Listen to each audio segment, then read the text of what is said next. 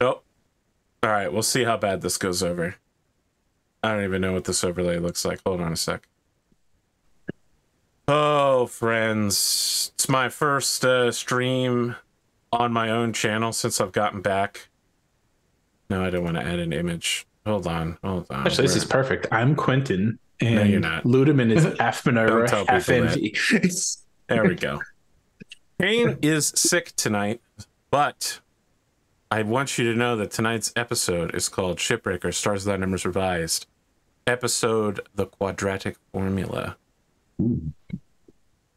It begins at the very moment that we ended the last episode with a certain mechanic dusting his hands off, having successfully removed a spike drive from the Steve Urkel Memorial Museum, now that he's no longer a number 500 most popular media character, fictional media character. I think just media character. And in the bottom left-hand corner, it says, time since the destruction of Leda. And then it has, you know, like the number of hours it's been since then.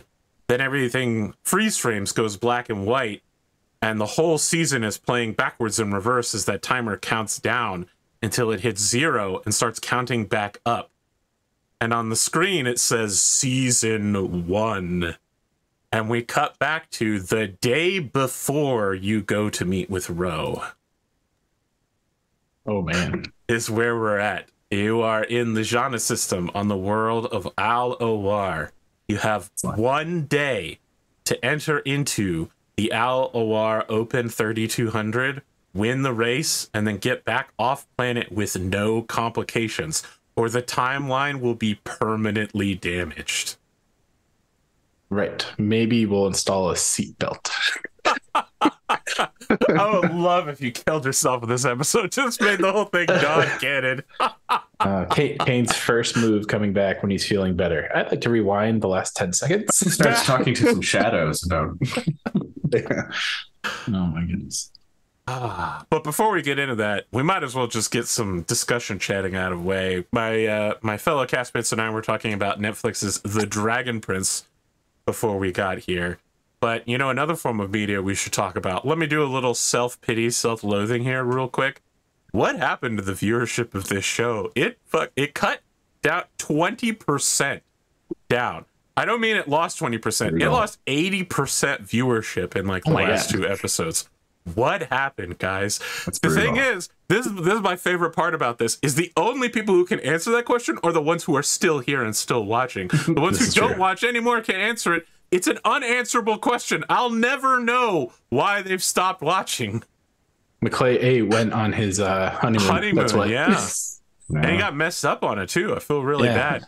And he hasn't gotten to the current slate of episodes, so he doesn't know that you kill your father and all the other bad shit that happens, and AI attacks, and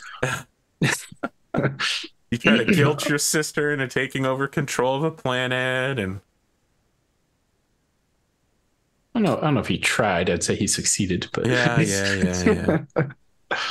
I have all these notes tonight about like, here's what's on the MINERVA, and like, here's what you're gonna find when you start getting it put back forward. But those can wait a week or two. I'd be interested if the viewership dropped right after we did our first salvage, and the audience was like, "All right, they've done it. They salvaged something." That's not what happened though. It was 2 episodes ago.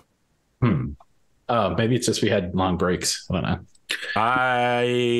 It was the episode after you killed your father. After the Circle of 8 got resolved. People don't like then. People don't like family shooting family, I guess.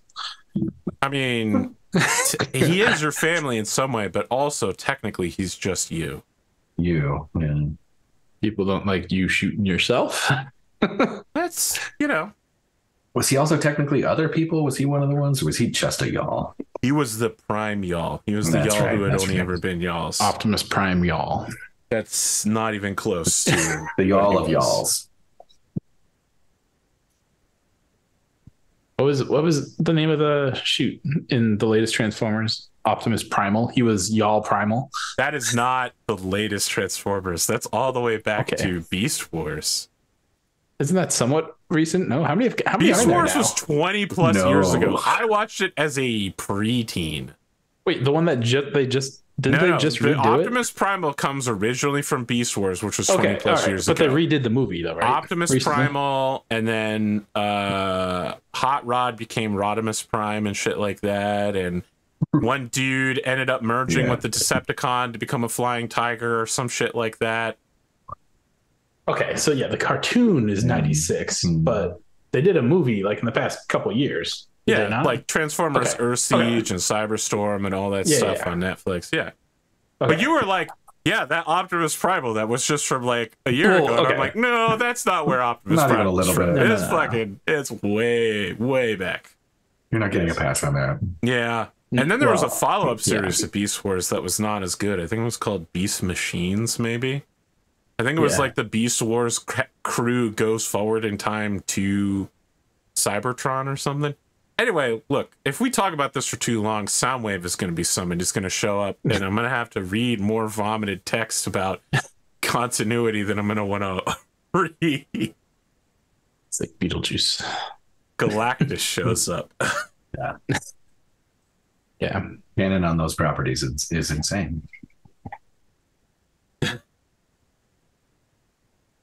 I mean, all saw the time commenting on travel shows I and barely watch. Transformers is completely wild. It was so good, though. It was so good. So I think my short-term goal for this episode is not to screw up the timeline. No. You don't get XP for this episode. It takes place in the past.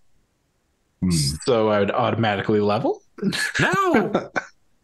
There's I no actually do XP. think- This I'm is just like- an episode for fun. I'm good with that. I do think I'm like You can at 1 or most 2 XP off. Obtain a trophy, a trinket. Yeah. Ooh, yeah, I'm good with that. Oh, Suddenly you'd be talking to Yono as I'm gesturing to this massive trophy on the wall. So at the start of the next episode, it's just going to be you pointing to whatever place trophy you get here. And the only person who listens for more than like 30 seconds is the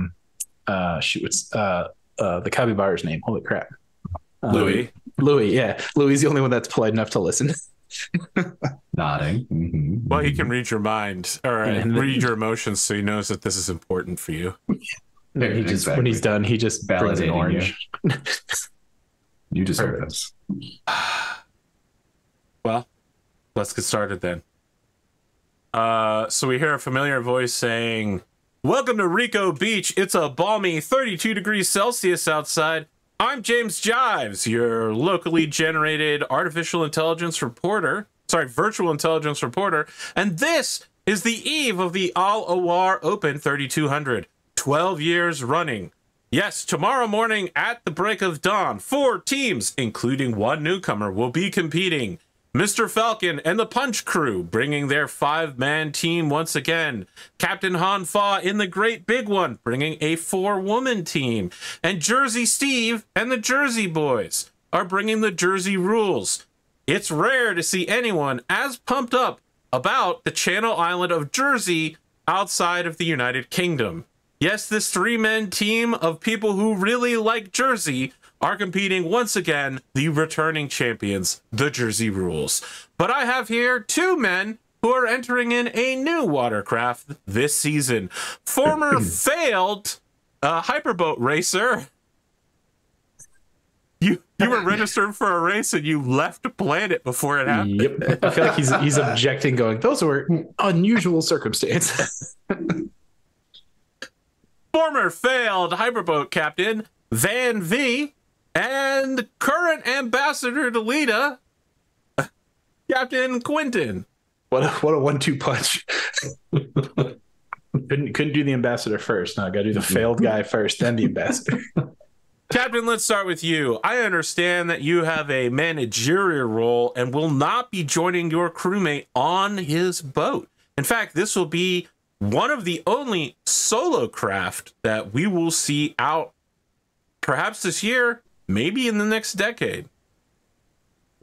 That's right. Van-Vee here, handcrafted, hand-built, hand-designed this whole thing himself, and he's going to pilot her because he knows her better than anyone. Now, our race officials did take longer than normal in order to certify this boat. It's said that some people on the commission have noted that you have an unusual amount of pre-tech mounted in your ship's hyper engine motivator. Is that still to the captain? Or? Yes. Okay. Oh, it is. Okay. I thought it was to Van-Vee. Oh, well, I suppose that's true. I guess I really never thought much about how the amount of pre-tech in anyone's engine, I suppose. But we've been luckier than most in acquiring, a few trinkets and odds and ends along the way. Now, you are the captain of a salvaging crew. You got it. Is the implication here that this is a test bed for salvage that you have picked up, flaunting to the sector that you are a successful salvager who can bring back the kind of pre-tech needs people are looking for? I think that the proof is in the pudding, and this is certainly an excellent advertisement for both our skills on an engineering front and a exploratory front as well. Van-Vee, let's turn to you. What are your hopes here? Are you looking to at least cross the finish line, survive today's race, or are you looking to take home the prize of 10,000 credits and maybe even a sponsorship deal? Ooh, well, I would like to guarantee victory. We're going to win. We're going to win here. We didn't show up to cross the finish line. We're here to win. I'm glancing at the follows other. Up several additional questions I had. I'm glancing at the eye of the tiger all the way.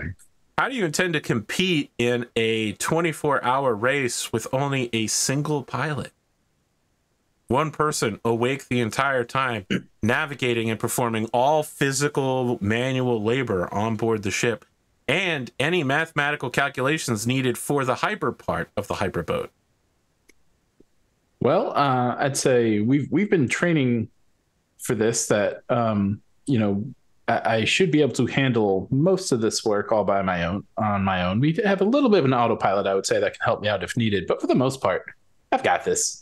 We've been training for this. I'm pretty sure that autopilot is not present for this episode. Well, then we're gonna need some drugs. You're aware that you have just admitted on camera that you intend to take performance-enhancing drugs before a registered race. Well, I look at it this way. Going solo piloting, it means there will be no delay, hesitation, and arguing, consulting with the rest of the team. I'll be able to act faster than everyone else out there who has to discuss. All right. Out of the three teams that I mentioned, which of course you remember all of them and have investigated your opponents, which one do you think is going to be the biggest threat tonight? Investigating opponents, goodness. Jersey rules. What is their favorite hyperboat of the big one? The great big one? Okay. Yeah. So you feel that Captain Han Fa and her all-women team are your greatest rivals in the upcoming race. An interesting choice. Well, I've seen Falcon punch before smash, and no real threat there. And, the Jersey rules, the big one just sounds more scary. So you're choosing your opponent based on the name of their ship? Yes, 100%. Very well. As you said, I'm the little one. They're the big one. Size doesn't always win, but hopefully I can avoid them. Gentlemen, is there anything you'd like to say to the world of All-A-War and possibly anyone in the sector? Well, I'd just like to say that, everyone else got to name their ship. I'd just like to say our hyperboat is named the Wind. The Wind.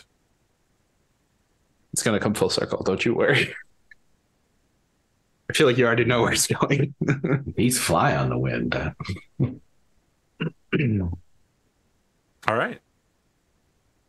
Now that we're past that, I do want to say that during my vacation last week, I did write up part of the rules and 2 of the playbooks for Solaris Knights 2. That's Solaris Knights with an N and not with a K.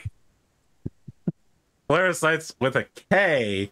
The rules are done. I just need to finish the maps. And this show has to end.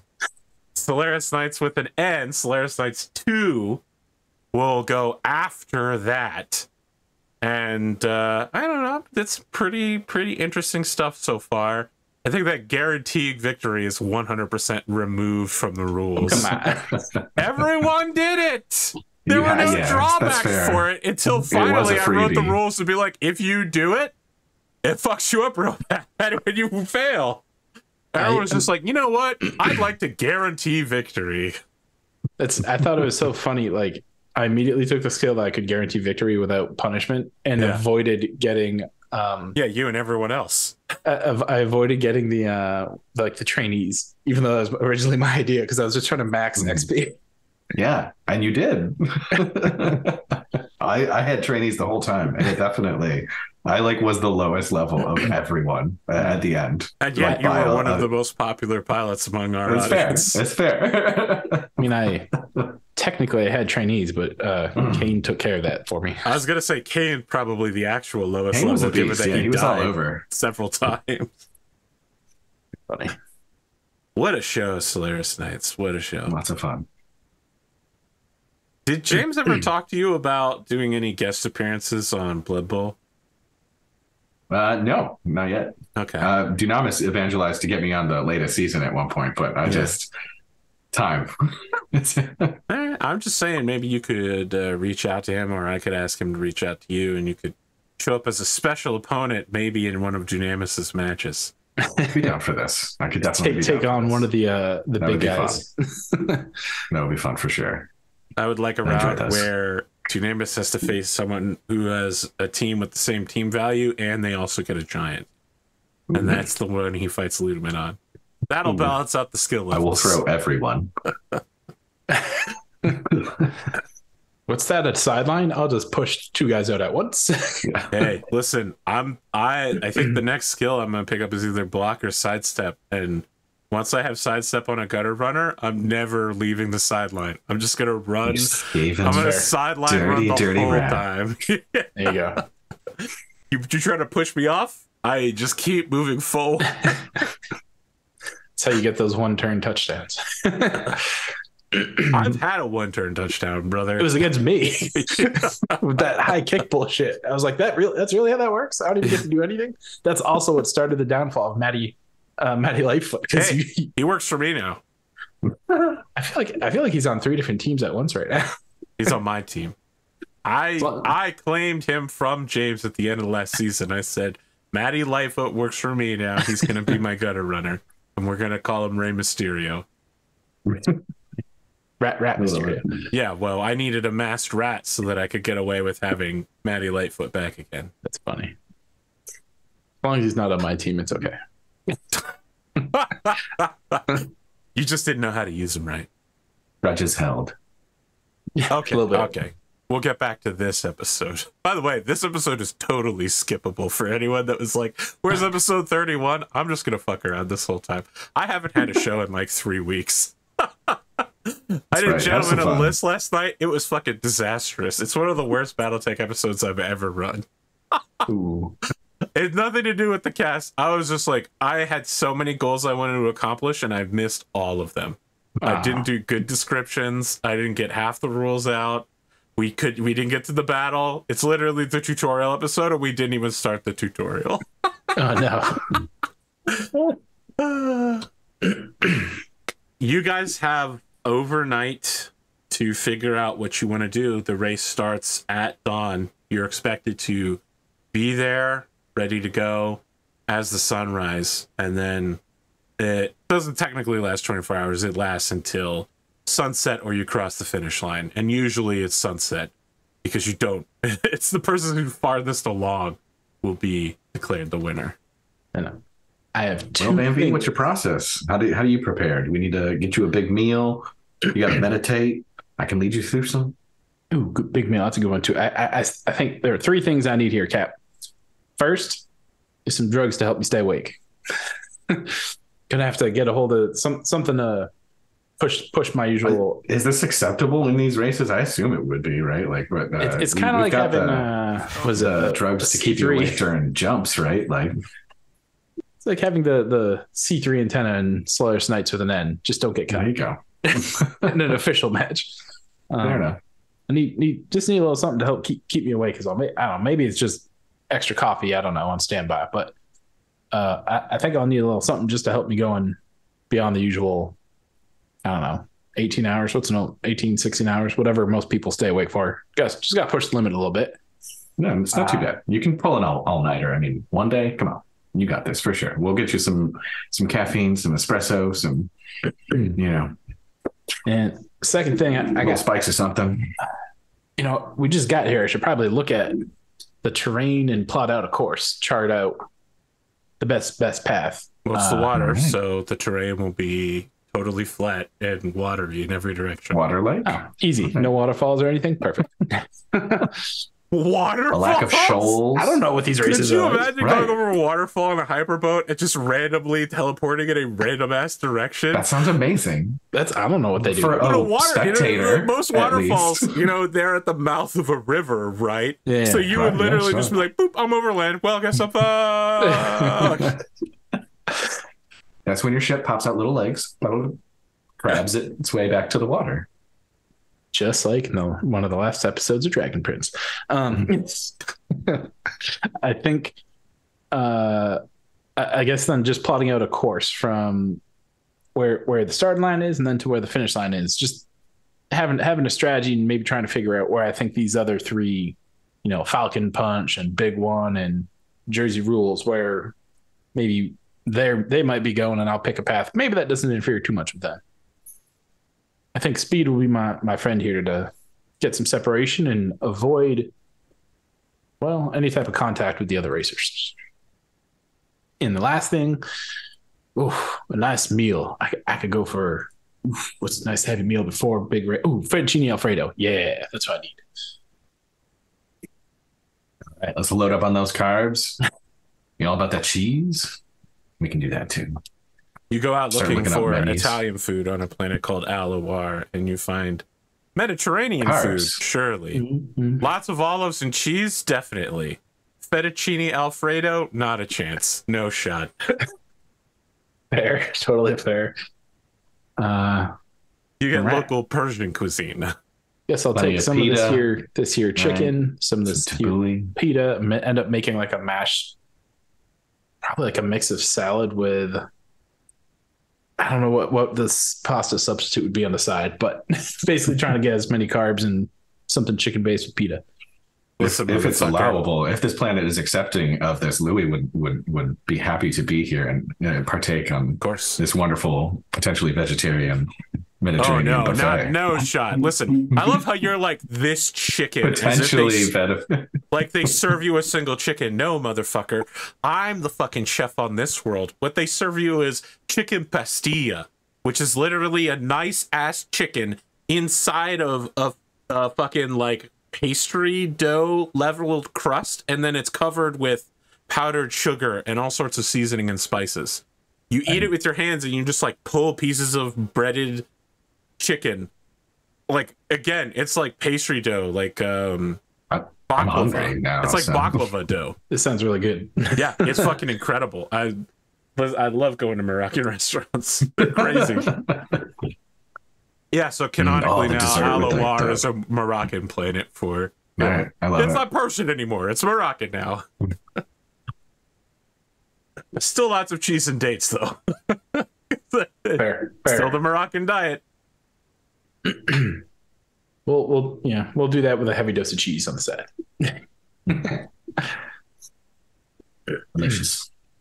All right, you get a 7-course meal where when you're 70% finished with the dish, they take it away from you and bring the next one out.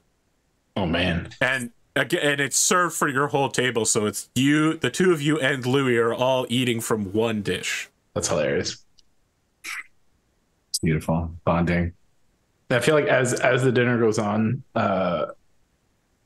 Van-Vee wouldn't be drinking because this is a big deal to him, right? So he's staying sober. He's not going to be hungover for this. Plus, it probably would screw with his sleep and trying to stay awake for 24 hours. But he just starts getting like ideas of, okay, and so then on this turn, here's what I'm going to do. And he's just like going off, like just basically talking to himself, but with Louis and the captain there just kind of listening. So it's just kind of like going through. We are your his rubber brain in duck. his head. Yeah. What's your Basically. mind state though? Because Louis can pick up on empathically what you're feeling.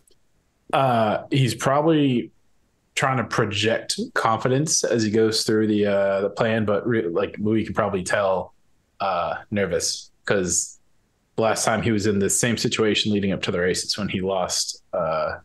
Wait a minute. Dar. Old Dar. Who, I don't know that we've revealed this to the public, but the reason Old Dar died is because he was becoming a psionic and he burned himself out. Everyone thought I was implying that he had like a gambling or alcohol problem, but actually I was implying that he was becoming a psionic and he was using his precognitive powers to place bets on races.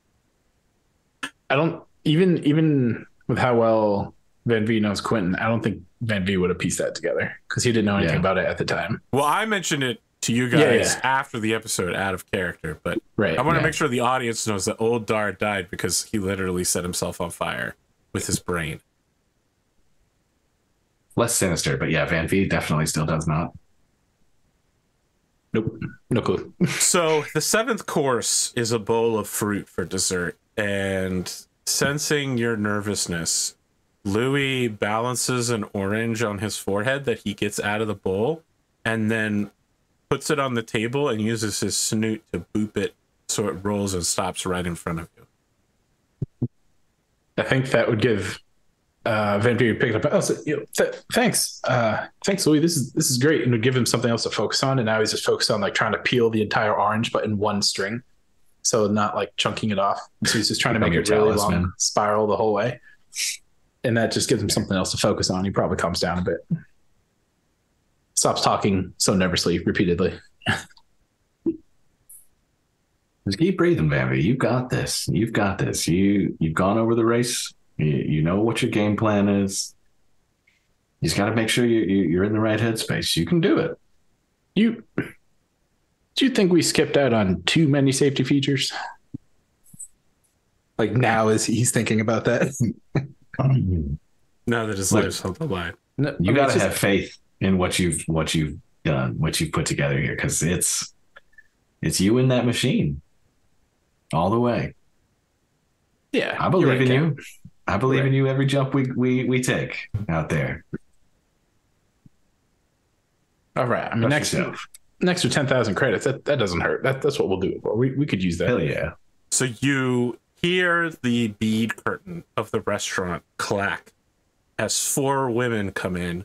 One of them tosses a bag of local currency to the waiter and points at your table and says, "I'll cover their bill." As they walk over very intimidatingly and in their bright red jumpsuits all fold their arms at the same time. And then all 4 of them do go into a line so that they form like a series of dangerous action poses. And the leader takes a alcohol bottle that's like hanging from a rope at her waist and says, "So, you're the competition, huh? They call you Vandorn." Well, I'm one of your competition. Ooh. She goes to sit down at your table, and then suddenly you're surrounded on all sides by Team Great Big One as they're all sitting down, and she's popping the top on the alcohol bottle, and your waiter is bringing like 7 cups, although one of them is just a big bowl for Louis, and there's already water in it. Oh, well, it's awfully kind of you to, I guess, pay for this meal for us.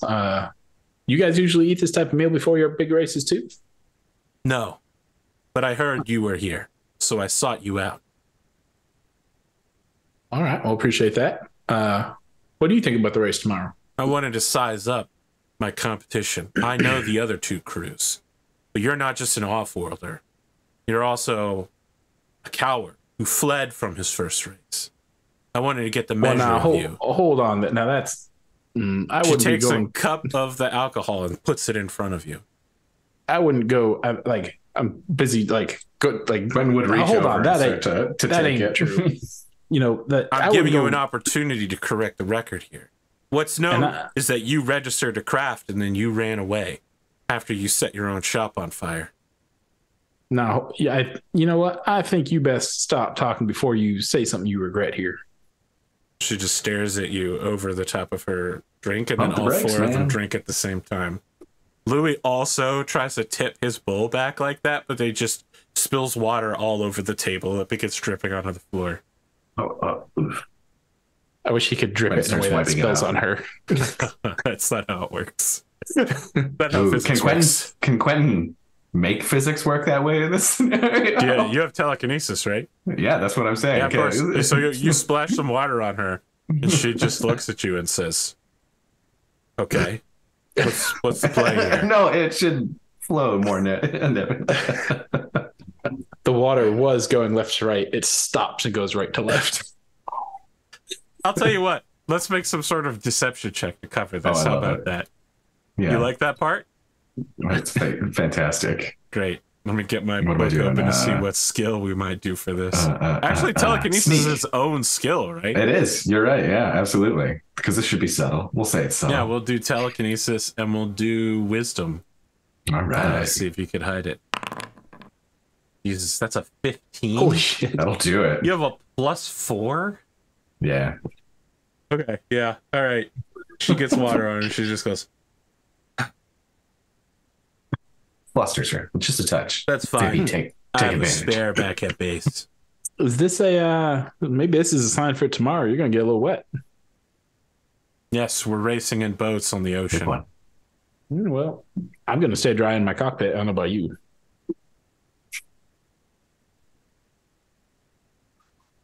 Aren't you in an open canopy motorboat that has as many safety features removed to streamline speed as possible? Is it open canopy? I don't know. If it is, then I've my always statement- imagined it was just a motorboat with like everything missing. I've kind of been imagining like it's got like one of the big glass like, doors.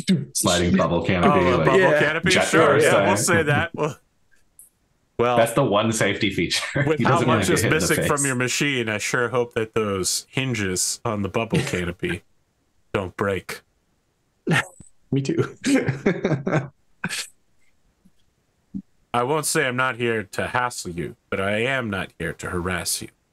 I want to know the truth of what happened, so don't get offended. Well, shoot, all you have to do is ask what really I happened did as opposed to no, you made accusations. That's two very different things. All right, Started I with meant coward. to ask. That's what I know about you, is that you're a coward. Here is your opportunity to set the record straight. Courage is important to hyperboat racing. You're That's what literally you've heard. putting your That's hands not what into you the know. total unknown. Well, I don't think anyone here wants to hear the super long version of the story, but back on Thord, when I was just getting started on my own, I had a partner, Dar, that you referenced. It was the night before our big first race. He told me to go back, get some sleep. He was going to keep finishing up our hyperboat. And in the middle of the night, a bomb or something went off in our dock, I guess. I don't know what you call it. Our workstation. Took Dar out with it. And people accused me of being the one to set it off. Kill Dar. The only person I knew there. The only person that I would call my friend. With rumors like that, I did the only thing I could. I ran like hell. Interesting. You think I would kill the only person I would call my friend? Get me in a race the day before my very first race? That don't make I'm no just sense. confused because I don't know much about Thord except that it's the hyperboat racing mecca and the blast ball mecca. But I do know one thing, and that's all citizens of Thord are assigned a sort of virtual intelligence keeper. So that wasn't your friend as well? You didn't have your own VI friend like everybody else? Out of character, what's virtual intelligence keeper? What is it? You the The thing I robot hate that you- robots for? Yeah. Yes. Oh my god. The Yes. one that you Yes. fucking omni mega Stop load. talking to me. Why are you? The planetary AI splits off a VI for every Oh my citizen to God. keep track of them and make I sure love the they thought get that what they need. Van-Vee wasn't from Thord, and he just kept thinking it was basically a pop-up ad. Yeah. Basically, yeah. Leave me alone. I want a person.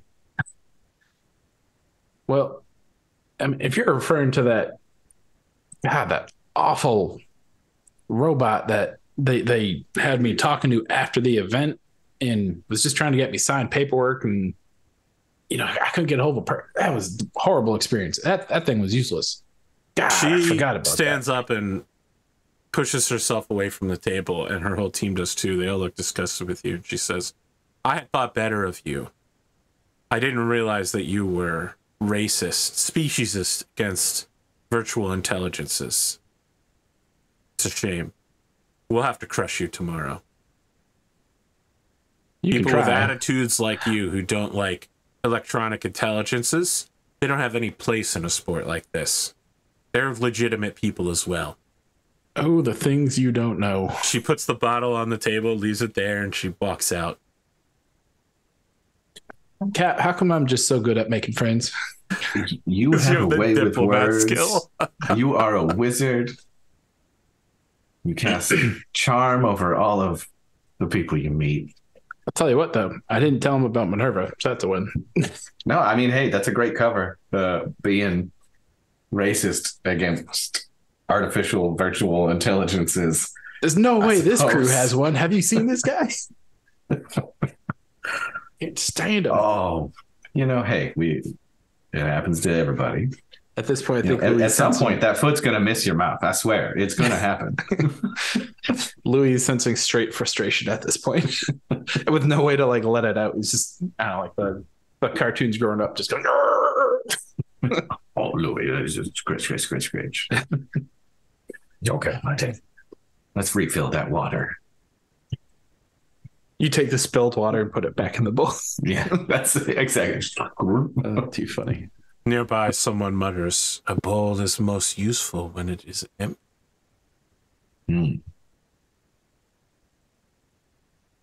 Little Asian wisdom there for you. What is a vessel for if not to be filled? I see how Grecian comes. Yeah. You've covered 2,000 years of philosophy in one statement. Perfect. The fortune cookie that was coming to the table stops and goes back. Yes, the fortune cookie you get at Moroccan restaurants. Yes, it's perfect. My mom got back from Morocco just before my vacation, and I looked at my spice cabinet the other day, and she had left like 1.5 pounds of Moroccan curry powder in there. Nice. I'm going to be using that for the rest of my fucking life. That sounds fantastic. Like straight from Morocco. I mean, come on, what? That sounds great. Okay. KainDamael, I would like you to choose a direction and roll a d20. Choose a direction. Now, based on what are my choices here? I'm going to explain to you. Okay. We're going to do the first arc of this race is you attempting to do the opening straightaway. We're going to play out 3 scenes, one with each of the ship crews. It's going to be the straightaway and then 2 turns. So your objective is to make it to the end of the straightaway before the other ship that is facing you makes it there. So I think you can see that I've drawn a little arrow. This will represent which way you're currently facing. Your boat is facing, and then you will need to decide the facing. You'll make a roll to see if you can control your ship. If you are successful, your ship will move forward the amount of spaces that your speed is. Because you have the smallest, fastest boat, you'll move forward 4 spaces if you are successful. And then you'll roll the d20 to see which way you hyperbotize. What are we supposed to be? I just see a big black square. I know what's happened. I do not own any token vision in this scene. It's because the lighting is on token vision automatically. There you go. There we go. Beautiful.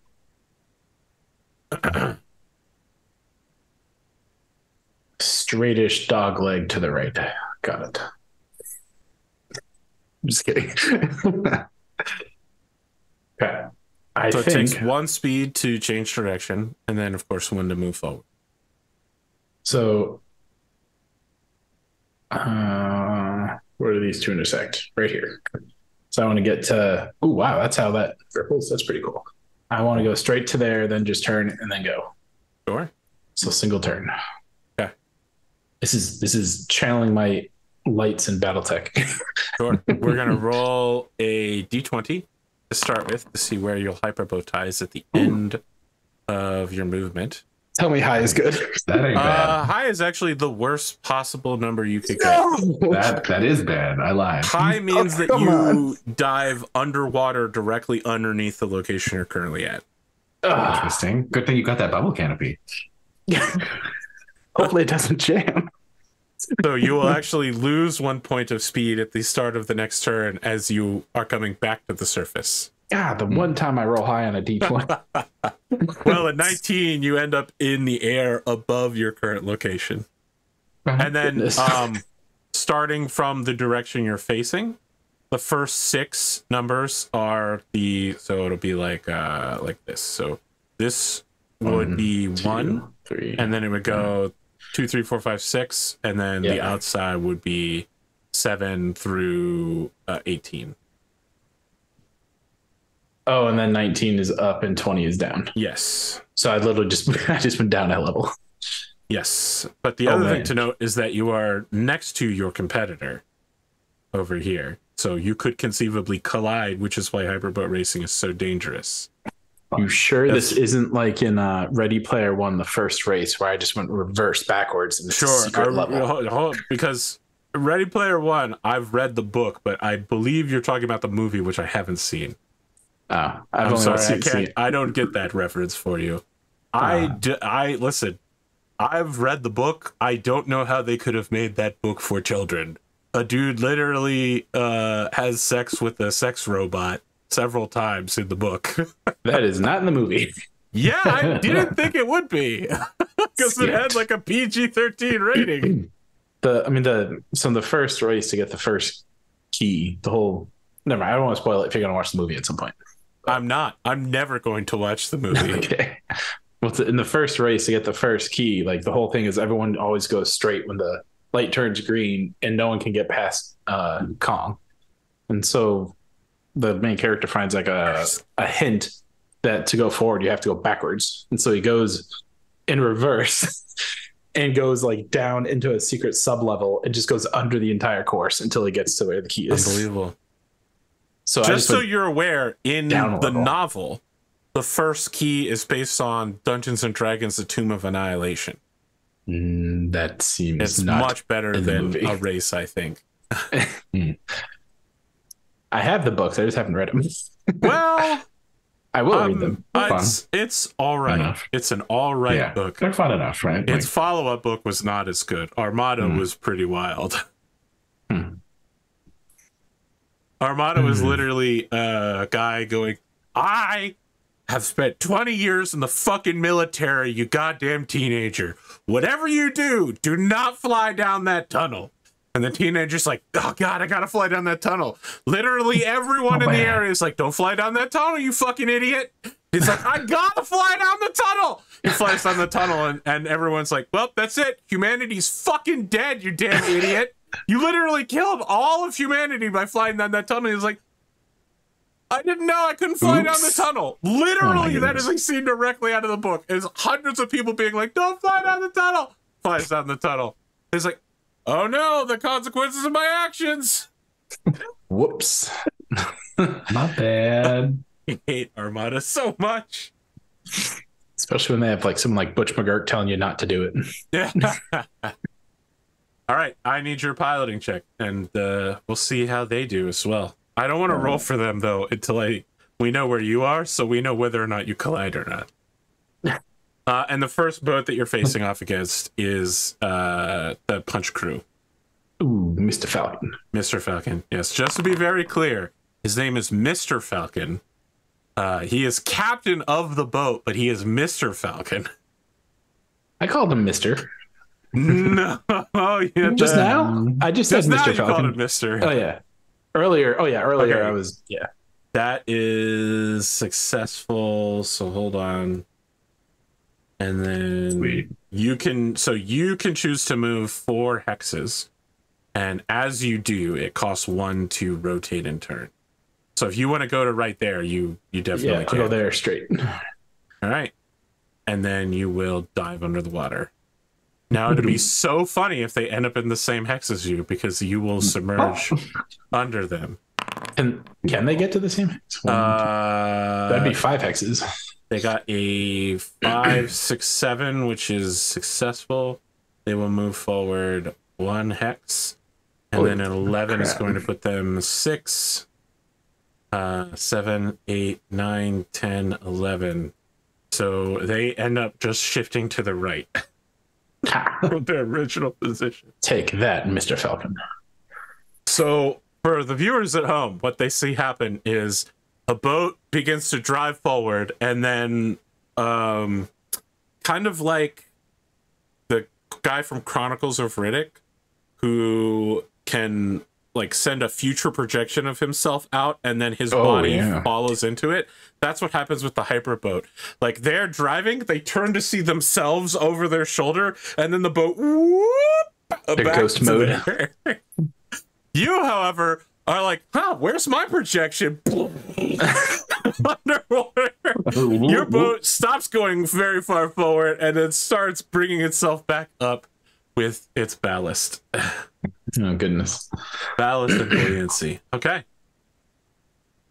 Yeah, let's do the next part. Let's do your D20 to see where you end up hypertizing at the end of the round. That seems better. 16, so you will move this direction. That one. That's good. I'll take that. Yeah, sure. Now make your roll for piloting. Pilot, where'd you go? Is dexterity for pilot? Yes. And yeah, I do believe this is actually the best possible location you could have rolled for. That's not bad at all. For sure. That's fair. And I'm doing this all underwater. No. Okay. So you have 4 speed. The first one brings you to surface, so you have 3 movement, and it takes 1 if you want to change directions. I will note, if you change directions, you will hypertize in the new direction, not in the direction you're currently moving. It doesn't. You don't hypertize until the end of your turn. So if I were to change directions to look like, how do I draw? Oh. Yeah, So if you were to you change won't- directions headed towards the end I would zone, hypertize over here. you would instead. hypertize 2 to the left of that. Then I will go straight for 3, I guess. Okay. You go 1, 2, 3, and then you'll hypertize here. Turn. These. 1, 2, 3.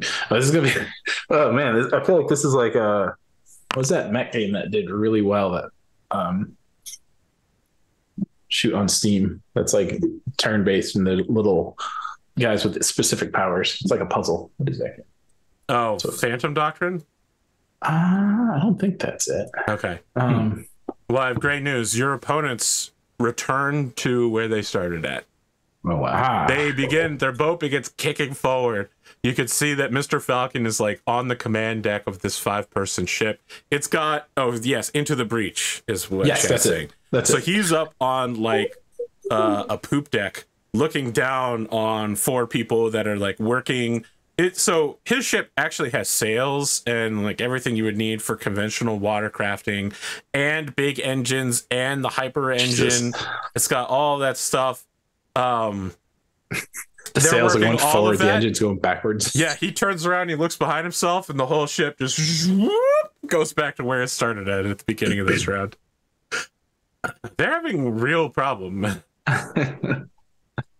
Okay, let's see your rolls to see how you hypertize and 8. So 1, 2, 3, 5, 6, 7, 8. So you'll go forward and right 1, 2. Forward and right. Yep. So if you end up here, turn. Yeah, if you just end up there, you'll hypertize onto the. Do I have to use all my movement? No. Okay. So turn, move. That's what I need. Okay, so you just need to succeed at this piloting roll, 8+. Boom shakalaka. Okay. At 4 style points, you hypertize onto the end of the straightaway. Oh, yeah. Let's see how they do. That's a very high roll. Crap. Oh, wait, those are 2 dices together. I was like, how do they do that? Both dice. Okay, so they're moving forward 1, and then they hypertize. So this is 18, 17, 16, 15, 14. Okay, so despite their best efforts, they've only moved 1 hex away from their starting position. They are constantly being pulled backward. Oh, man. Poor Mr. Falcon. He's stuck in the, what do you call it? The undertow. Yeah. Ludemann, you're mute. Having some real problems. Fighting those metapsionic currents. Okay. For the next series of rolls, you have a -1 to your piloting because you've been awake for hours. This third stretch is going to be interesting. Yeah, you're going to have a -2. So for this one, you have to make a full rotation around the X. So you have to enter from one of the bottom 2 hexes and then exit after going around from the other one. So like this way, you go around anywhere, either direction. Or does it have to be within 1 hex? Yes, you have to. Well, if you get hypertized away, you can come back and complete the circle. But the point is you have to make a full rotation around the inner ring of hexes. Okay, so like going somewhere over here doesn't count. Yeah. I mean, look, if you want to take the widest possible route, okay. I'm not going to stop you. You just have to clear those 6 inner hexes. You can't just be like, I hypertize from one side of it to the other. Yeah, I gotcha. Teleport. Okay, I like it. Okay. Are we facing Jersey rules now? No, you're facing Captain Hanfa. Oh, we're facing him again. Her, yes. No. Captain Hanfa is the captain of the great big one. Yeah. Oh, well. She and her crew are here. And I give her and her crew a friendly wave. All right. They all stick their noses up at you. Expected. Her ship is a trimaran, so it's like a large flat deck with 3 smaller parts sinking into the water. Gigantic, huge double sail, and just like a lot of equipment, like food and sensor equipment, and you can see they have like a big calculator to help them hypertize. Oh, okay. I just have a cigarette boat. Well, the thing about your hypertization is you get to know where you're going to hypertize before you choose where you're going to pilot to, and that's because you put so many of Kain's precious pre-tech points into your boat by destroying his little pet virus project. Thank you, Kain. Much appreciated. I could see this being much worse. It's like, okay, move where you want. Yeah, okay, when I wrote the original rules, I was like, yeah, random hypertizing is really funny. that would be a problem. Oh, especially on this one. Holy crap. So get to here. Doink. Nope, gotta go back. With their computer, they can switch their hypertization +or -1. That's pretty good. Yeah, so they can turn a 14 into a 15 or a 13. That's pretty, yeah, that's good. Okay. Hypertize away. Let's see where you're going to end up. 3. 1, 2, 3. So you move back and right, depending on how you want to look at that. That's not great. All right. Pilot 6. -1. -1. Ooh, not great. Not great. Moving forward. You get 4 spaces of movement, and then you'll hypertize back. 2. Turn for 3. Here would be 4. Back to the right would be here. That's correct. But looking this way, so that's pretty good. All correct. Yeah, so I'm looking this way though, right? Okay, yeah, you're racing. Nice. I'll take that. I'm going in the right direction. All right. See how they do. That seems really low on both counts. Is a 2. They're going to hypertize at a 1 instead. And they're going to go... It's a good move.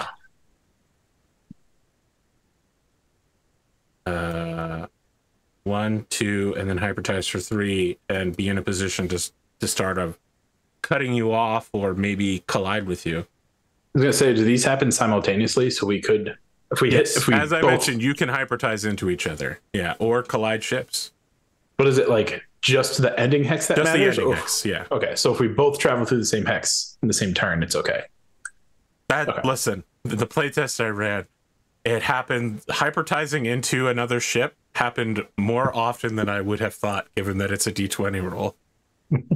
Mostly because a 19 and 20, you'll end up in the same hex that you're currently in. So, there's a 10% chance that if someone ends up in your hex, you'll also still be in that hex. Yep, that's extra fun. And I would imagine the bigger boat wins in that case, which is not good here. So, all right, hypertize me. Well, I guess hypertize you. All right, that's actually going to send you 2 forward. 2 forward. That's awesome. All hypertize. Another. You go 1, 2, turn for 3, 4, end up here. And here's the pilot roll. Yep. Ooh, 2 10s. Okay, so you let me know how you want to go, because you might do something crazy with that double jump. I go 1. Yep. 2, turn for 3, 4. Here it is. This is that Blood Bowl math.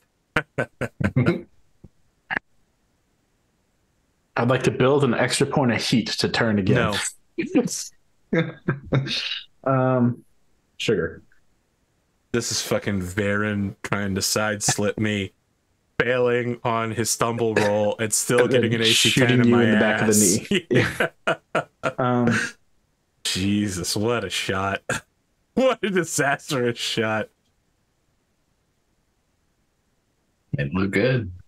I think we're just going to use max movement. I know we're going to end up over here, but 1, 2, yes. turn so for you will end 3, move 4. Gosh, way over here. I don't know. What's worse, there or... You know what? No, we're going to go... I'll end 1 short, so I'll end here. Okay. I'm still looking the wrong direction, but it's okay. Oh. Okay, they're successful. Oh, never mind. It's okay. Okay, so they can go 1, turn for 2, and then a 9 would be... Okay, so an 8 will put them here.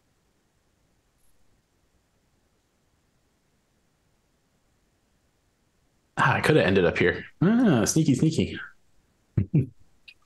Quentin probably is waking up like with, in a puddle of drool. I'm like, where they at? If you had a live feed, you'd just see Van-Vee like bloodshot attack, like pure adrenaline. Okay. Hypertize. Need some coffee. Damn it. Oh boy. Under the sea again. What is with these 20s? Where is this every single time I've played 5e? Start calling you Sebastian. Or anything. The good news for you though is that as long as you're successful, you can end up in this hex and you finish. And unless they go underwater too, they can't hit me. Be where you want to be. I mean, they simply don't have the speed to end up where you're at unless they hypertize make an illegal jump over the obstacle. Okay, you are successful. So 1, 2, now, of course, it's not like 3, they can control it like you. Let's just go here. Even if it is a illegal jump, they just have to go around again. They roll double ones, so they don't go anywhere, and then they hypertize 7, 8, 9, 10. So they get much further away. I would like to open comms and tell her you're going the wrong way. They end up over here. You say that, and as you do, you're going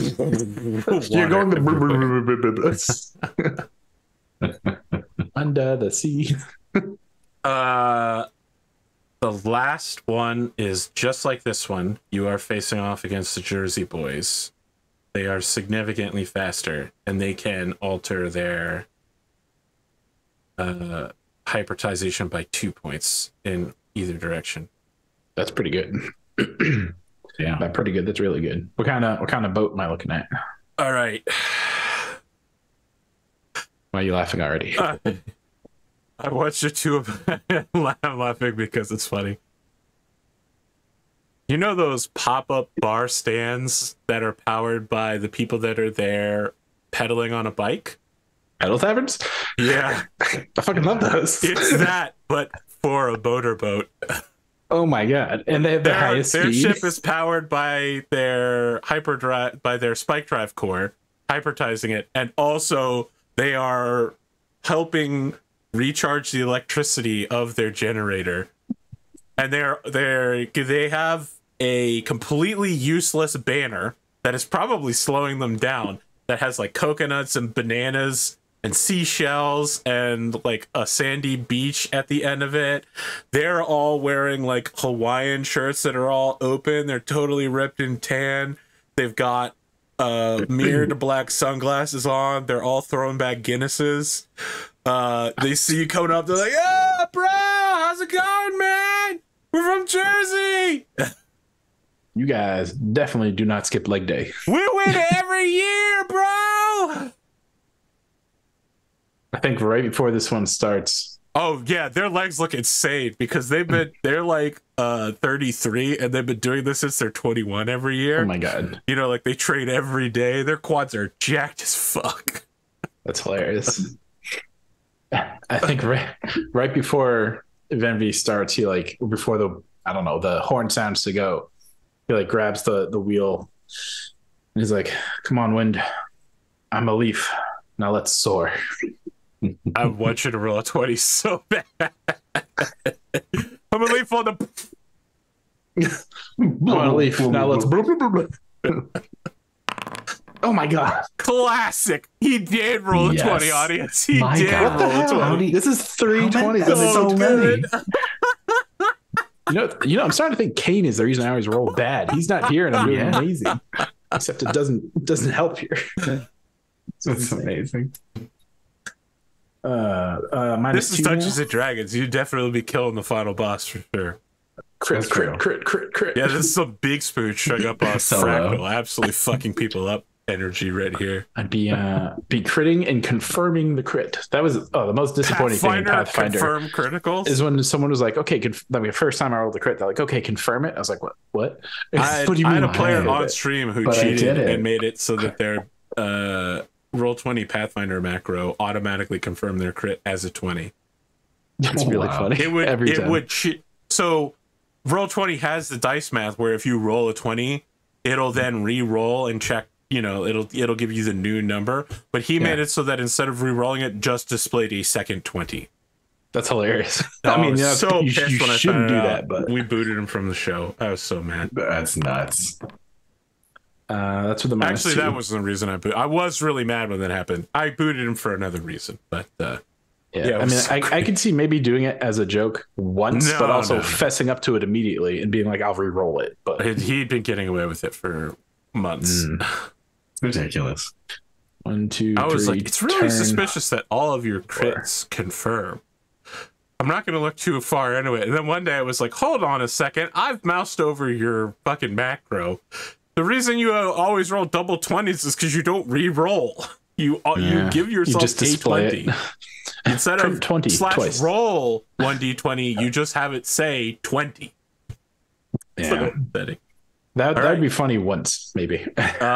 You get 4 spaces of movement, and then at the end, you will end up underwater in your own hex. You know, I'm thinking actually, do I want to turn here? These guys move far, you said, and they can land on me. Just to be safe, I'm going to go 3 spaces. They can go 3. And then they can hypertize up to 2. Oh, wait, I'm underwater. Never mind. Yeah, I'll go here. It's fine. The odds of them hitting so you're going here, pointing up and left? Yes. Okay. Oops. That didn't happen. Maybe it did happen. I can't believe you called my 20 again when I've already rolled 2 of them. I'm just that good at this game. That seems my God. No, double ones. All right, they're not going anywhere. I don't know what's worse. I've rolled 23 times, so you rolled double ones twice in a row. Yeah. So I can hypertize 17. Something's happening. Don't refresh the browser. I'm enjoying this too much. So they're gonna jump here. Ooh, are they gonna go counterclockwise? Are we gonna collide? Could be. I hope so. I mean, listen, they got it. They have to work with what they've got. I love the idea that the reason that they don't go anywhere is because they're like, bro, come back, go get a drink with us. They're all opening without pedaling, and now that they've got an open drink, they're gonna start pedaling. Yeah, like one of them spits their beer out and is like, "Oh, is that Dre's too good to drink with us?" They all start standing up and start bash broing each other, just like chest bashing before sitting down. I like that they're all opening. By the time they finish opening, they look back down. They're like, "Where'd he go?" Because I'm underwater. Yeah. All right, go ahead and hypertize. As I come back up, you like. Now I wish I didn't have a canopy. I'd be spitting water in my mouth and just saying "sore." Just finishing my phrase. Ooh, that's not great. That will push you one to the left. Front. Wait, 1, 2, 3. Is it this one or this one? That's the yeah. It's one to the left. Directly to the left. Okay. Yes. Man, yeah. Not knowing where this would end up would be brutal. Yeah. Imagine how I feel over here. Oh no. Okay, that's a failure. So do I not move at all? Not only do you not go anywhere, you're still underwater when you hypertize. Thank God for the canopy. So now I'm here. Still looking the same way. Not great. Yeah, but underwater. That's actually, I hypertize completely underwater. Ooh, they fail too, though. Let's see here. No, well, they have a +2 bonus, so that's a 9. They succeed. 13. You might not got push that to a 15. Or down to an 11. So hold on. I want to go 1, turn 2, and then I end up 3 pointing to the right. 10. So I might actually end up going this way around. I think that's what I'm going to have to do. So how do I hypertize 2 to the right? Which is a 7. Point that direction is not bad. 9, 10, right on top of me. 12, 11 will put me here. So they technically arrive. They register as having started going around in one direction, and then they hypertize to directly next to you. Hey, bro, I think your boat's underwater still. Bro, you need help, bro? You look like you're drowning, Do man. you need that drink? They throw a life jacket. I should mention, by the way, I know I'm making them sound like they're from New Jersey, but they're actually from the United Kingdom. So they sound like people from South Wales. Oh my gosh. They're from the Isle of Jersey. I just can't do that as an accent. Yeah, that's fair. Nobody has that accent in their arsenal here. I'm pretty sure people from the Isle of Jersey have that, but I don't have any accents in my arsenal. People heard my Russian who watched Slayer's Nights. Oh goodness! I feel like this episode is just a Slayer's. Well, you posted it's about got the vibe. Well, so let's say Slayer's Nights with an N, but technically they both have N's. The one without the K. Nights and Nights, yeah. Yeah. The Knights. I should have pronounced it that way. Welcome to Slayer's Nights. Come on, it's Slayer's Nights and Slayer's Nights. I feel like that's like backwards. That's 7. So that's 8, 9, 10, 11, 12. That's back and right. That would put you here. Right. What if right? What if I just roll. face them and then I go back here? Yeah, that's true. You could turn around. But I would point out that because you haven't entered into the inner ring, that would mean you're starting your rotation from that X. So I have to start. I see.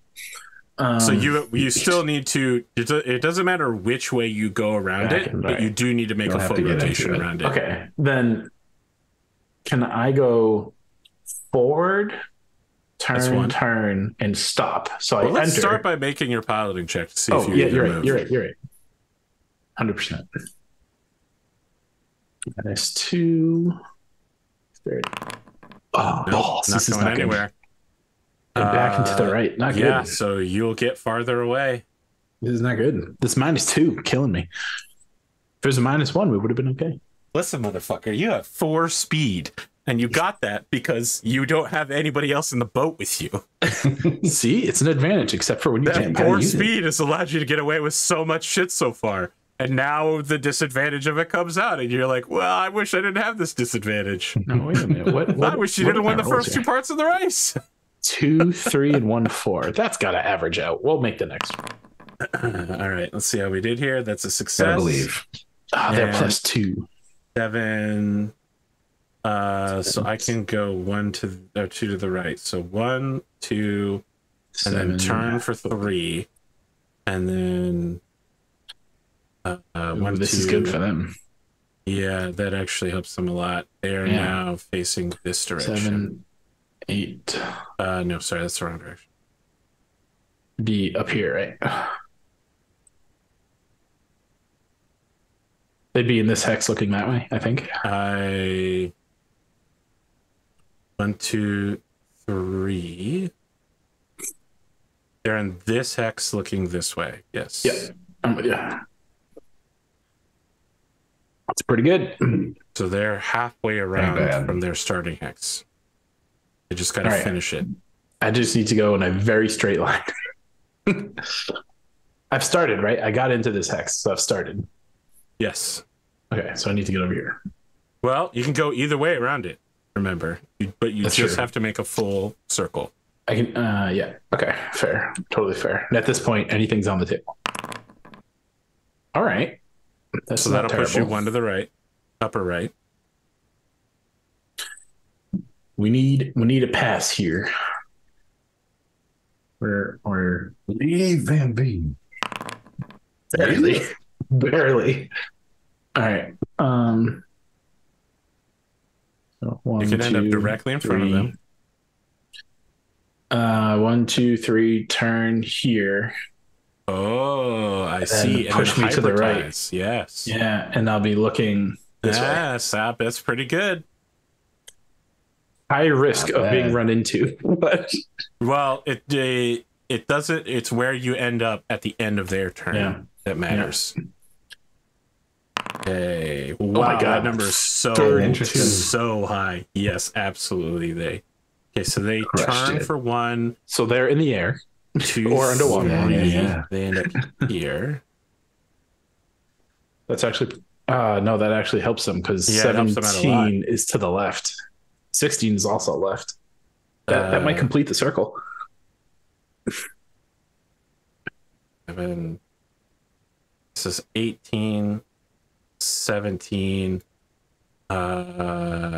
Yes, I actually believe that does let them. I think that completes the circle. Yeah. Yep. That -2 is huge. That's good. So you finally get yourself underway as the Jersey boys complete the circle, and both of your teams cross the finish line, but they are just a few seconds ahead of you. As you know, on instant replay, it just shows you hypertizing underwater over and over again. Meanwhile, their engine's off and they're just pedaling. Listen, the race is over, but they still have to get their leg day in. Yeah, that's right. We finished too early, boys. We have to do another lap. I mean, you're like an hour or 2 in front of the other 2 racers. Their boats are slow and survive through not taking a lot of risks, having a lot of emergency backup equipment, having safeties. Yeah, having safeties, having alternative means of transit, someone who can take the wheel if you fall unconscious. That's true. Yeah. They get you out on like a floating barge platform, sort of Star Wars style, you know, like a Jabba the Hutt thing. And the Jersey boys are standing on the winner's podium, and they're like, "Bro, come up to the #1 spot with us, bro." I think Van-Vee would join them, but you can tell he's exhausted. They're all hugging you, and they're like, "No one's ever finished the race with us before, man. We've only finished 4 times. Woo!" All 3 of them are bench pressing you over top of them. They're like, "Yeah." I feel like he's just trying to compute. Van-Vee Vandorn V. Van-Vee's just processing only 4 people have ever finished? No, they've only finished 4 times out of 12 years. Oh. So, Dang. as I mentioned, normally the race ends with a lot of hypertizing and whoever's the furthest along. Yeah. Was there This is like a the round only counter? time they've won and somebody else has also crossed the finish line. It's like a 1A, 1B. That's how Van-Vee's thinking of it in his head. Van-Vee crushed his rivals, so the moral victory is secured. Oh, This is okay, true. sure. This is true. They're all like, bro, can I sign your boat? Yeah, I'd love to have, the winners, first place, the guys who finished 4 times sign the boat. Yeah, absolutely. Yeah, so it's signed Jersey Steve, Jersey Island, and Jersey Shore, which is the name of 3. They're all part of the infamous Jersey clan, and their first names are Steve, Island, and Shore. Oh my gosh. Island and Shore. They're perfect. Yes, they are. You get the consolation prize of 100 credits. Woohoo! I'll invest in something nice for Minerva, like a music record to A say, floating hey, holographic head of James Jive shows up and is like, When so would you finished your first Van-Vee with hyperboat that? race. Oh, go ahead. let's I see, see that your boat is completely intact, although you did spend more time under the water than is usually considered healthy. I think when the head shows up, he flashes back to what I didn't write her name down. The big one's main pilot. Hanfa. Hanfa, yeah. Yeah. He's flashing back to what she said about him hating VIs, and he like quickly tries to compose himself, as tired as he did. He goes, hey, James Josh, thanks. That was a tough, real tough race. Yeah, I was underwater a whole lot, but I gotta say, nice view down there. But doesn't really help you win the race too often. But I'm just happy I crossed the line. Make a diplomacy check. You get them their charisma to that bad boy. And talk. Yeah, okay. And I think you'll get your reroll on this. And this is not to James Jive. This is to Hanfa. Look at that. Roll the 1 per. Okay. Product you. Yeah. Reroll. Reroll the 1d6. Well, that's okay. as bad as it gets. You got up to a 9. So in 3 hours, when the sun sets and they call it quits, Hanfa in 4th place is looking over the match recap. Her crew are all watching you treat virtual intelligence tolerably. Hanfa pulls out the bottle again and says, so he did learn a lesson, just like the old witch lady said would happen. And they all toast and are like, to witchcraft. As they all take a drink. To witchcraft? I guess I'll just join in. No, you're not there. You're not there. This is them on their boat alone.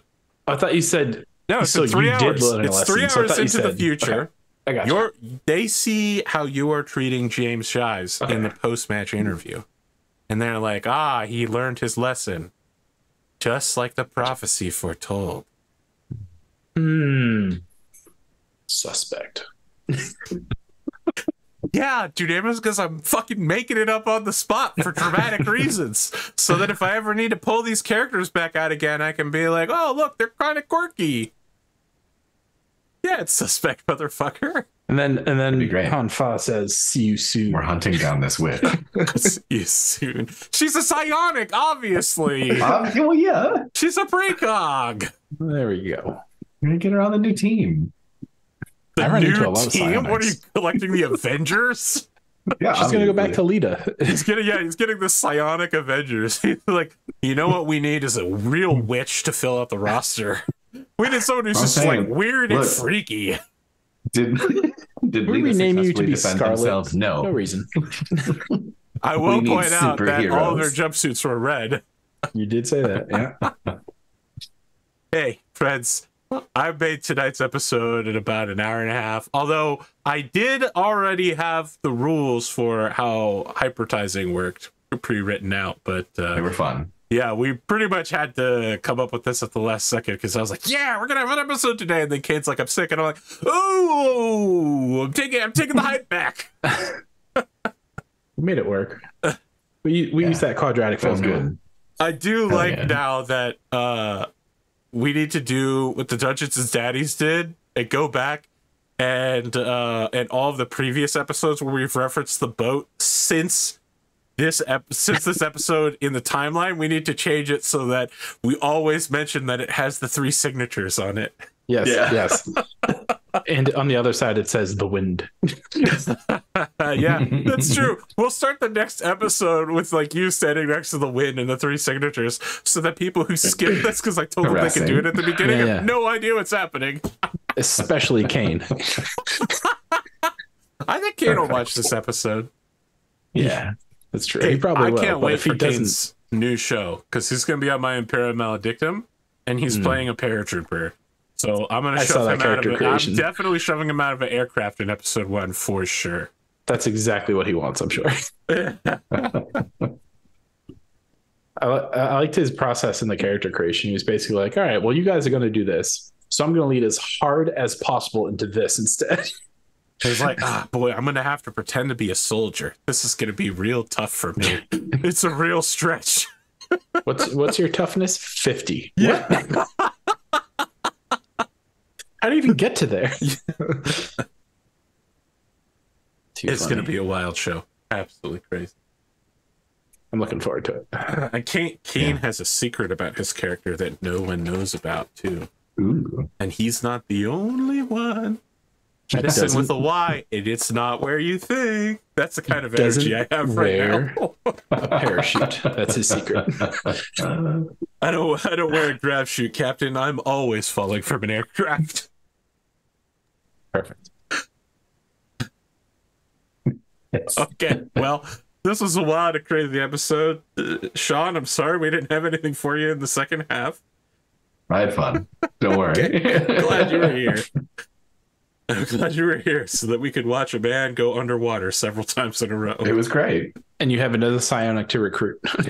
That's right. We will be coming for the witch. Somewhere out there, the mysterious witch of Al-Owar is haunting the space lanes, granting her psionic precognitive blessings to whoever passes. She's on the list. She's on the list.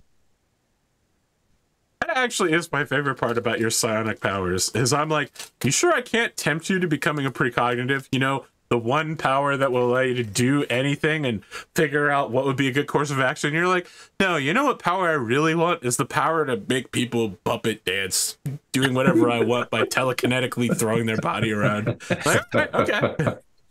I choose Ragdoll. Thank you. I understand. Evocation Wizard, very powerful. Not everyone goes for enchantment or illusion. No, precog is a lot of fun, but it's also like potentially game breaking in some ways. So it's, you know. Oh, yeah. You mean like with Kain's ability to roll back time? Yeah. I think we've said this on stream before, but when Kain said, yeah, I'm picking the power to like undo something, I was like, I don't like it. I don't like it one bit. and then like at the very next episode, someone died. He's like, oh, I rewind time. And I was like, okay, you know what? I like it. I like it one bit. Yeah, I'm going to pull 180 here and say that's a good idea.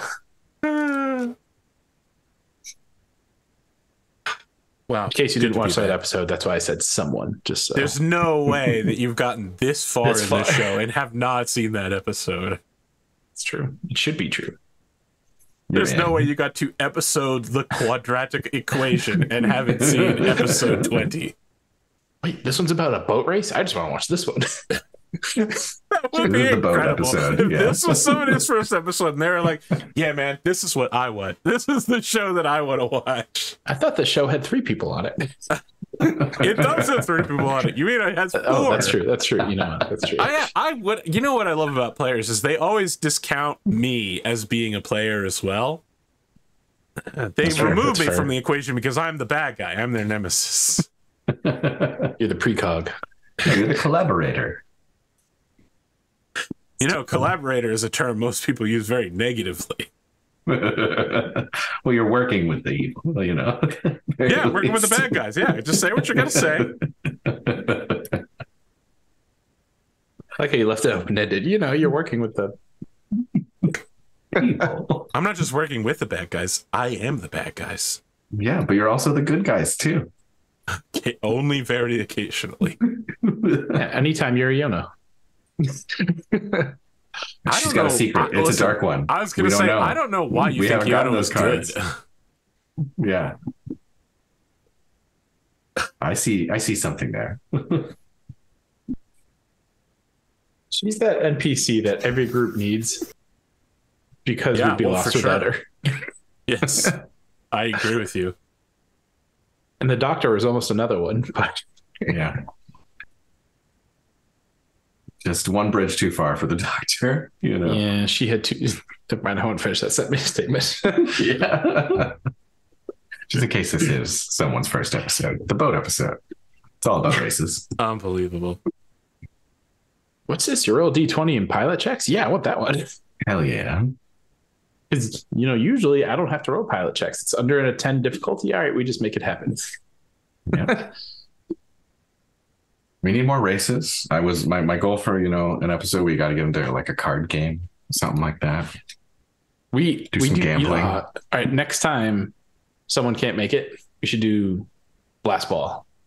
There you go. Oh, hell yeah.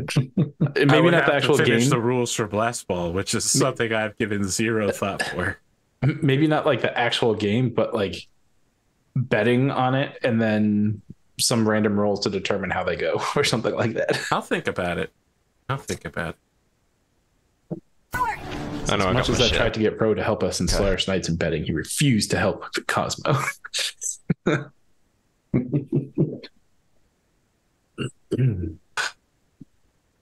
think my favorite part of looking at my character sheet now at this point is realizing I'm still only at 12 HP from the previous times, even though this is now a flashback. But it makes sense with all the times I probably hit my head going underwater. I do want to note that Blast Ball is almost entirely based off of Avatar: The Last Airbender, Legend of Korra's, whatever the sport is where the three benders play off against each other. All of my Stars Without Number sports have been based off of that sport. That's funny. But it's a fun part. It's whenever you hit, it's that and Quidditch, because it's whenever you hit the special ball, one of 8 random things happens. Nice. Like the ball teleports, or the ball suddenly grows spikes. It's a really good basic framework, you know? It's fun. Goal is to hit that ball at the one of my favorite Solaris Knights episodes was also the Dunamis race episode. So, you know. Ah, yes. Against Saya Jade Falcon, if I recall. Yeah. It was great. Yeah, much like this episode. Dunamis and having a special one-off race epised that's never a reference to get in any way. If I had a quarter for every time it happened, I had 50 cents.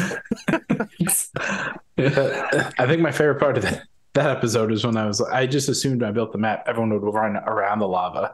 And then you looked at the lava rules, like, it's not that bad. We'll just run across it. I was like, I got to change the map. That's funny. You shot at me. No, I didn't. I just put mines in front of you. Yeah, I put mines in front of you. You son of a bitch. Motherfucking fast cam bullshit. You have jump jets. Yeah, but I won't use them. Ever. No honor.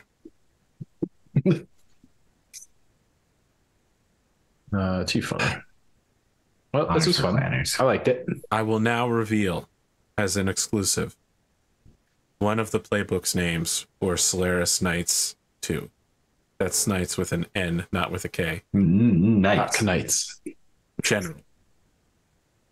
General. The leader of men. Trying to think of the 6 people. Who does that fit the most? I'm not writing it for Solaris I know, but I was just thinking, going back, I was like, I got nothing of our players. The playbooks are going to be completely different this time around, and I'm definitely taking everything that made Soldier good and spreading it out into different playbooks, so it's not just 3 people taking Soldier over and over again. There you go. Not to call anyone out, but Spoon. Yeah, call it out, Spoon, huh? Well, number 2 most popular class, Mech Tech, these two motherfuckers. I'm going to try to make each playbook desirable in a different way, rather than everyone ignores patron and fan. I will say, I chose mech tech because I liked having that second light mech, which I used a lot. Yeah, I'm sure. You also liked having mech cyclopedia because you used it a lot. The one that lets you. Oh, I did use that a lot. Yeah. +1, yes. Absolutely. The extra crit, the +1 to the crit was like huge for me across the whole thing. Yeah. It was a big one. Well, gentlemen, any final words before we wrap up this, my first stream back? Good. Welcome back. Yeah, thanks. I fucked around the whole episode. It was a lot of fun. That's what it's here for. I enjoyed it. I like the vibe.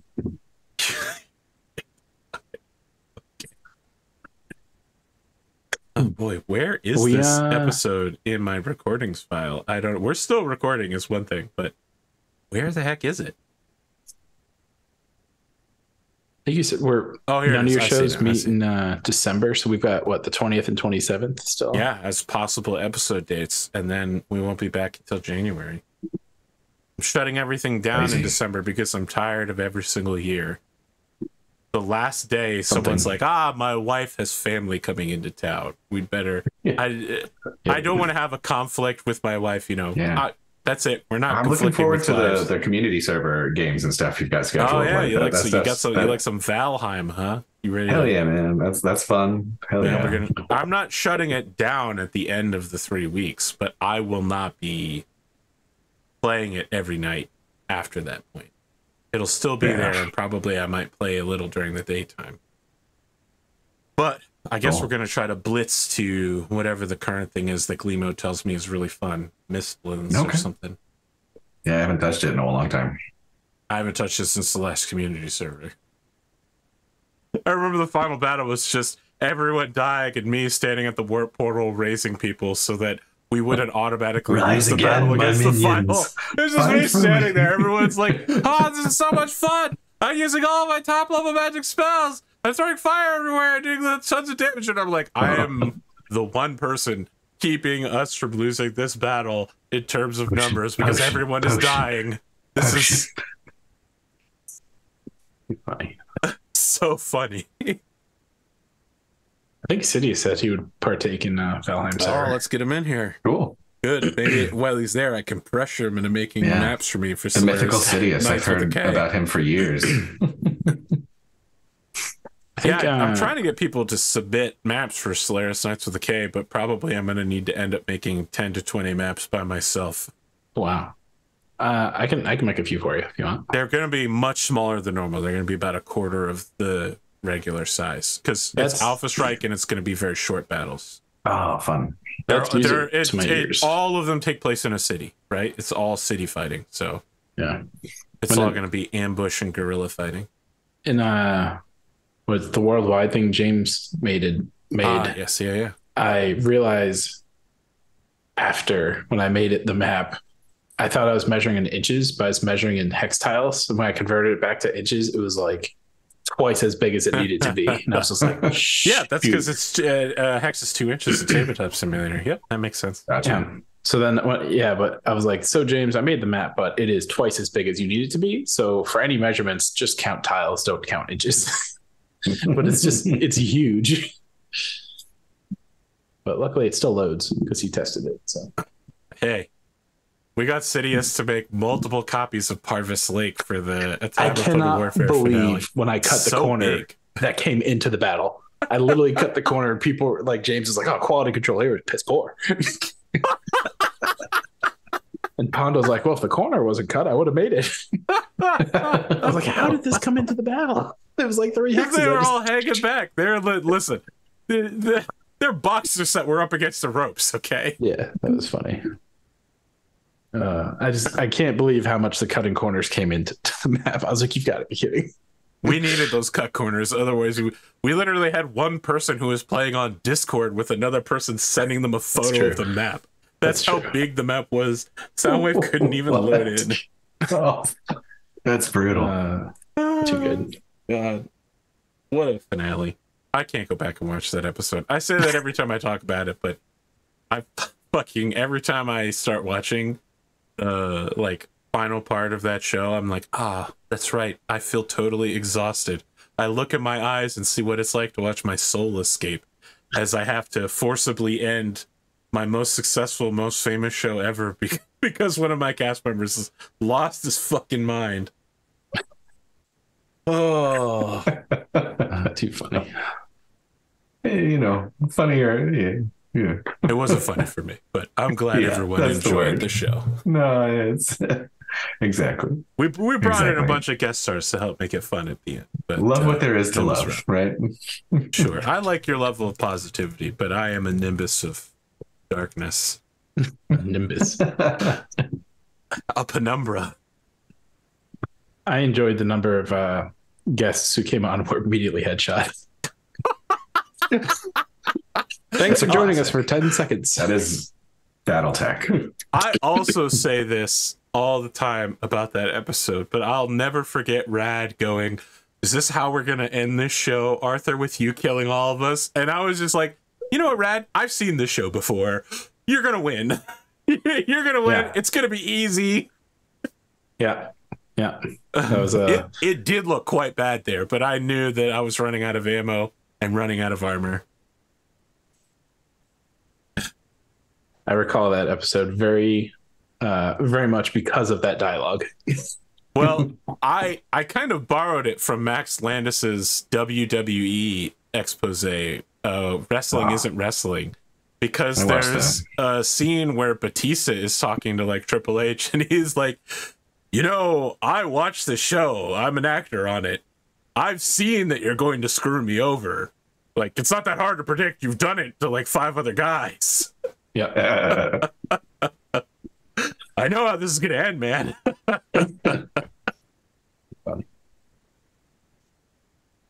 Wow, it's great to be back. And hey, maybe we'll be back next week with another great episode. That will be episode 31 rather than Q2, the Blast Ball episode. Nice. You know, here we go. This is how... The beginning of the league. I know, I was going to say, this is how the Blast Ball episode will go. It's your dad, you, and your younger brother, when you're all very young, all watching a game together is the frame, and then we jump into that game. Just so that every once in a while we can zoom out Princess Bride style, and I can do the dialogue for all 3 characters that will be prophetically extremely heartbreaking. Sad. Oh my goodness. Your dad's just like, ooh, that one really hurt. It's like a shot to the leg. Yeah. Perfect. Little Zach, you're both my heroes. And Dorn, you're really breaking my heart. I'm sorry. You know what we haven't talked about is Dungeons and Daddies. We have not had an episode since both Dunamis and I got caught up. Although I didn't watch episode 45 yet, but I want to say, you thought I wasn't going to like Scary Marlowe, and I think Scary Marlowe is one of the best characters. I'm in the middle, episode 42. Is that the Metal Gear Solid episode? With the Piss Boy intro? No, I think so. Oh boy. You'll get to it then. It's funny.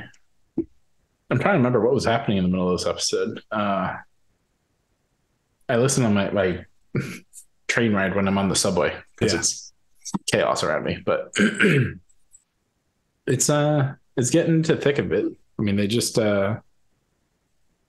what's his face just ran away. He conceded the battle in the church and ran away. That's basically what just happened. And they found good old Ron Stampler again. Ron Stampler. I cannot believe no one went to the entrepreneur table on career day.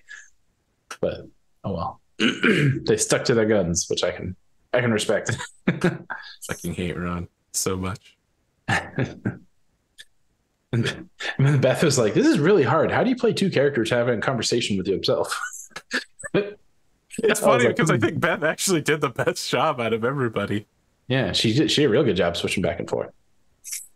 Oh God, have you gotten to the Titanic episode yet? I don't think the next you have. one. That's the next one. I can tell by the name of the episode. It's called Attack on Titanic. Attack on Titanic. Oh my god. What an episode.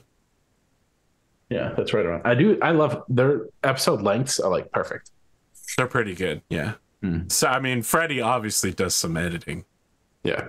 Especially because he leaves in a blooper at the very end of every episode. So good. I'll probably be caught up by the end of Thursday because I'll have 6 trips back and forth. All right. Well, I guess I need to finish listening to episode 45 by Thursday then. Hell or High Father. That's what they named it. Yeah, I mean, obviously it's going to involve Glenn based on the name. Yep. There's a bonus episode in between there. Yeah, I didn't listen to it. I'm gonna catch their Patreon in the start of December and listen to all of that bonus backlog content all at once. Let's get 1 month in there. And you know, if you were gonna do that, I would say APGamingREAL is a great place to go. You can get all that behind the scenes content. You can get Imperium Maledictum episode -1 that's only available on Patreon. You can get all of the intro hour, or what's the pre-intro hour show? The once a month Patreon meeting, Patreon Twitch sub meeting. Yes. I mean, intro hour is just that, but an hour instead of 15 minutes. Where you get a mixed bag of questions.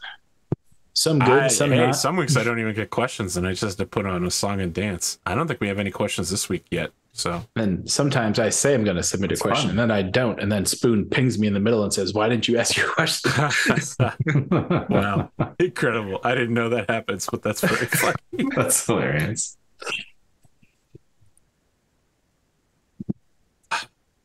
All right, friends, Romans, lend me your ears. We'll see you next week. I'm glad you completed it.